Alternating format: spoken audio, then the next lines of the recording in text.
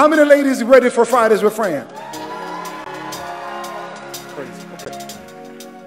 So we were supposed to have Fridays with Fran Friday. At the same time, I had scheduled something else on my own before I knew Fridays with Fran were coming. So I called my guy, and I called him. I said, man, I know you're getting consecrated as bishop, you know, and I want to be there with you, but I can't come because I got to be with Pastor Fran.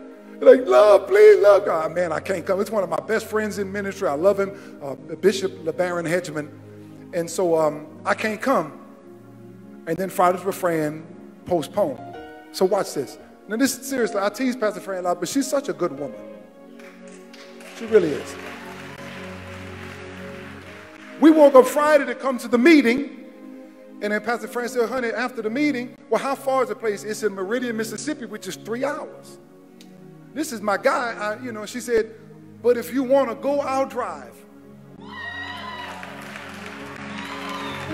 Now, come on now, y'all, see, y'all don't understand. Y'all don't understand. Somebody gonna drive for you 3 hours one way just so you can be in a little church service? Thank you, wife. So I said, I felt bad because I normally do most of the driving for the house, and I have no problem with it. I love doing it, you know. And I said, okay, well, let's go. So we get in the car. We pack up everything real fast, moving fast. And we drive all the way to Meridian, Mississippi, 3 hours one way. The weather got so bad. The weather got so bad, I think you started driving like 20 miles an hour. It was raining so hard on the way to Meridian. And then, see, you ain't got to always listen to the navigator. I said, turn this way, honey. She said, honey, I don't know. Honey, I'm telling you, this is the way to go right here. I've been here before. I've been preached with this boy 25 times. Girl, I know where I'm going. She said, honey, let's follow the navigator. I said, no. So we end up getting lost.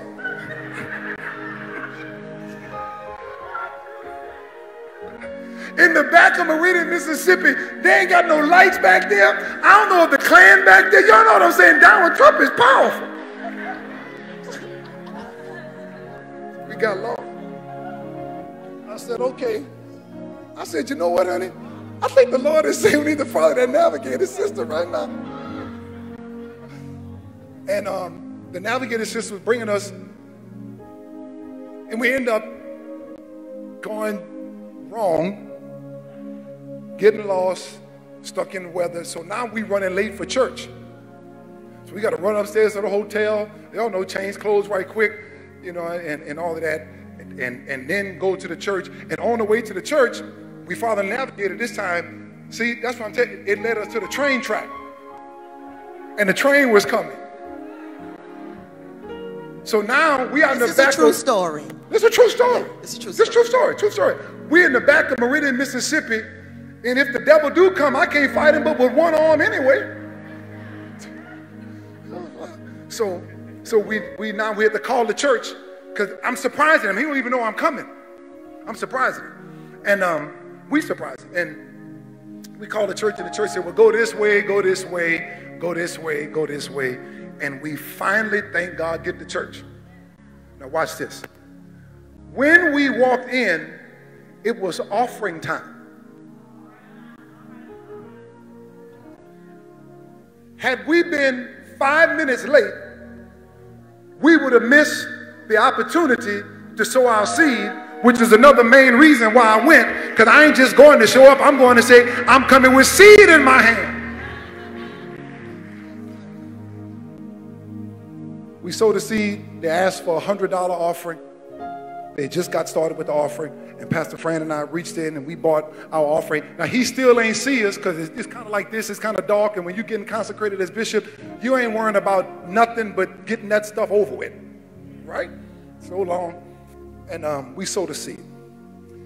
They go through the whole service. It was a beautiful experience. And we go up and take pictures. He cried, I didn't know you was coming. Oh my God. Vision, all of that. You know, it was amazing. So watch this. This is true, right? We stay in, take pictures, go back in. Should we drive that night? We could have drove that night. Let's just stay and get up in the morning. Leave early, whatever time we wake up, study on the way back home, get ready for Sunday, all right? And right at the same time, both Pastor Fran and I look at our watch, and a Zelle came through. Where my scripture at? Somebody say, wait on the Lord. Wait on the Lord. And obey. And obey. And he will exalt you to inherit the land.